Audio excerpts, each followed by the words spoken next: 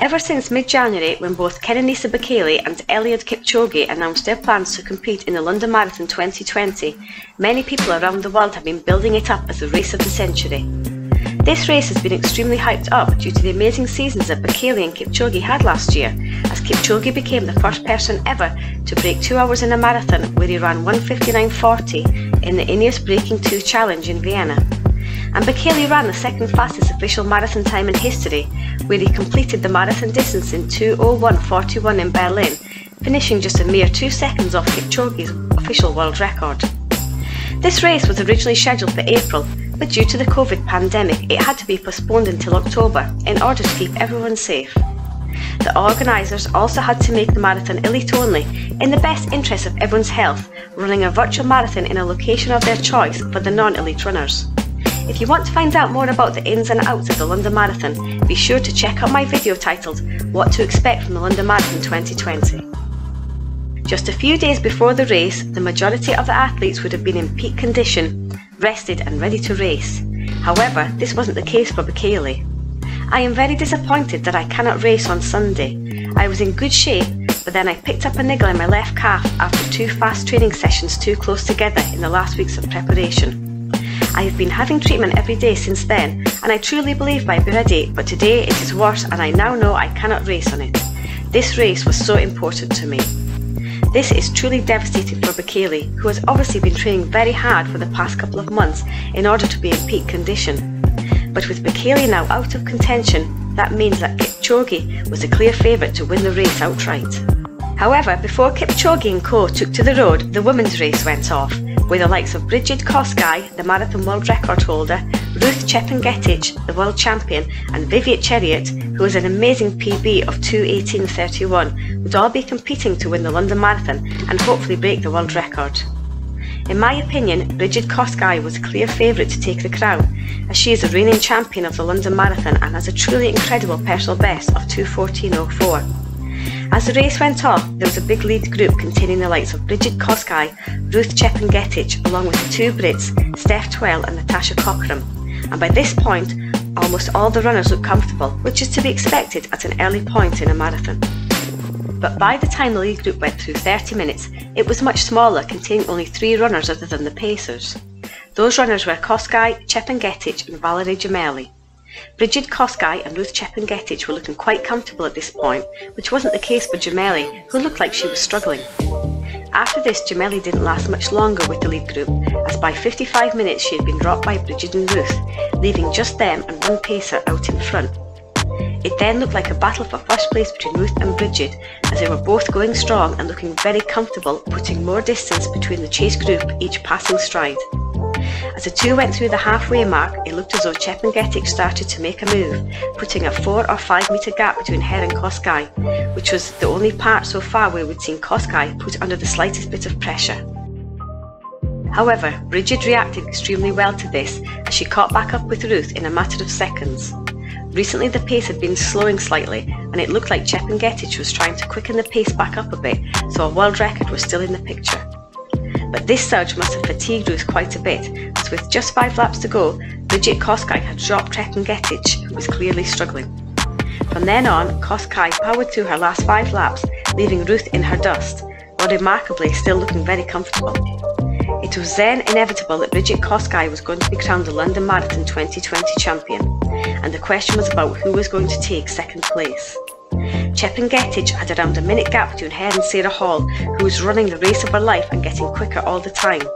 She was closing the gap at an amazing speed, and Ruth looked very fatigued, but there was so little distance left, so it looked like Chepng'etich was going to hold out. Meanwhile, the gap between Chepng'etich and Kosgei was still opening up, and Brigid looked very smooth as she closed in on the finish, while still looking comfortable. And she stayed that way right until the end, as she crossed the finish line in a remarkable time of 2:18.58.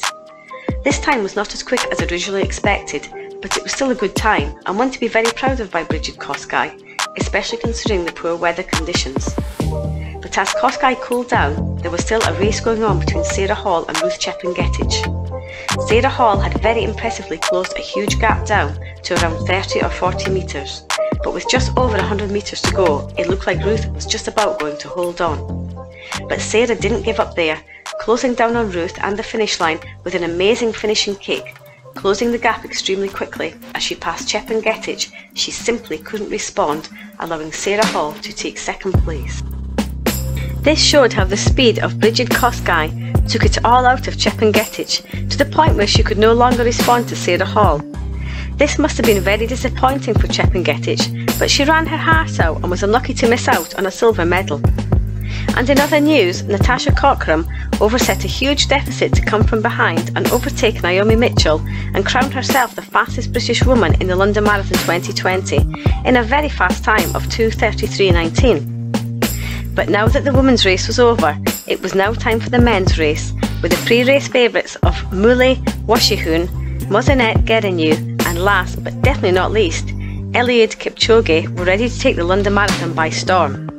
After Kenenisa Bekele dropped out of the race just a few days before, Kipchoge was now the clear favourite to come out victorious and possibly set a new world record. But nobody would predict what would happen next. As the race went off, Eliud was out front pushing the pace alongside the pacers, who were projected to go through the half-marathon mark at 61 minutes, which would leave the competitors in a brilliant position to take down Kipchoge's world record of 2:01.39. This would result in an average pace of 4:38 minute miles, or 2 minutes and 54 seconds a kilometre. This would be an unimaginable prospect for most runners, including elite, but for Kipchoge, this is normally like a Sunday stroll in the park. However, at just a mile in, they were already falling slightly behind pace as they went through at 4:43, which was 5 seconds behind what was expected. Originally, they were projected to go through 10k in a time of 28:47, but as they went through at 29:45, nearly 1 minute behind pace, the prospect of a world record was looking less likely by the minute. At this point, you would expect the pacers to react and attempt to quicken the pace. But the race continued to go in the same direction as they went through the half-marathon mark at 62 minutes and 54 seconds, which is a huge 2 minutes behind pace. This works out to an average pace of 4:48 minute miles, or 2:59 minute kilometres, which is a whole 10 seconds a mile slower than required. With a much slower pace than expected, this then paved the way for someone to cause an upset and possibly overthrow the great Eliud. However, by the 1 hour and 50 minute mark, Eliud once again took the lead, all the while looking very strong and comfortable. This looked as if Kipchoge was going to blow the race wide open, separating the men from the boys. But sadly, Kipchoge just didn't have anything left, which showed as Shura Kitata kicked with 5k to go, and Eliud simply couldn't respond as he was separated from the lead pack. After these very strange events, there were 5 competitors in contention, including Mozenet Gerenyu, Shura Kitata and Kipchumba. With Kipchoge now out of the picture, it was all up for grabs, but nobody seemed willing to go all in and take the race into their own hands. For a second, it looked like Kipchoge could possibly make the comeback of dreams in what would live up to the billing as the race of the century. But Kitata made sure that this was not going to happen, as with just over a mile to go, he made a strong surge, leaving just him, Vincent Kipchumba and Lemmy Cisse still in contention. And after 26 miles of racing, it all came down to a sprint finish. Originally it looked like Vincent Kipchumba might take it, but once again Kitata showed amazing strength to hold Kipchumba and Cisse and take first place. Kipchoge then went on to finish in 8th place. However, he spoke to an interviewer afterwards where he showed his disappointment and also revealed that he had a blocked ear which prevented him from performing in his usual manner. "I'm sorry about this, but that's how sport is. The last 5k I discovered something is wrong. My legs are not moving, my ear is totally blocked. I tried to keep going and I tried to finish." But ultimately, he held his head high and accepted that this just wasn't his day. This is a great lesson to young athletes that you cannot always win. Sometimes you have to accept defeat and come back stronger next time, as I'm sure Kipchoge will for the Tokyo 2020 Olympics. In other news, Jonathan Mellor was the first British finisher in an amazing time of 2:10.38, as both he and Ben Connor finished within the Olympic qualifying time. Anyway, that was a truly astonishing London Marathon 2020, and one to be remembered for a long time. But that's the end of the video. I hope you enjoyed it, and if you wouldn't mind subscribing, that would be great.